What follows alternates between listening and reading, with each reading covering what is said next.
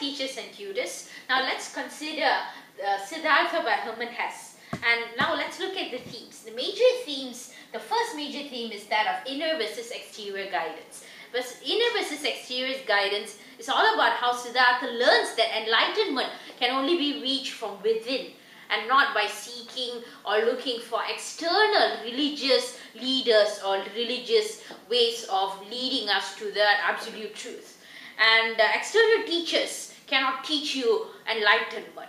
And Siddhartha believes that enlightenment can only be sought by looking within. He tried the Brahmins, he tried the Samanas, he tried the Buddhists. But in each of these ways fails in reaching enlightenment through organized religious precepts and teachings.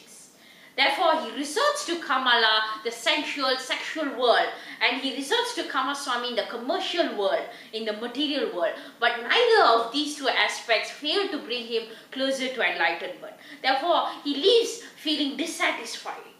And then finally, he meets Vasudeva, the ferryman, whose beatific smile makes him be very impressed. So Siddhartha asks him, what is his greater truth? How does he feel this internal connection to the cosmos? And then Vasudeva tells him that he feels an internal connection to the river, who is enlightened and blissful. And then Siddhartha embarks on a journey to search for an understanding of Vasudeva and the river says. So the river reveals the complexity of existence through sound and image. And Siddhartha meditates on these revelations. In stark contrast, Govinda looks to external teachers for guidance on seeking enlightenment. And Siddhartha leads him to enlightenment. Siddhartha acts as a conduit for Govinda to reach enlightenment.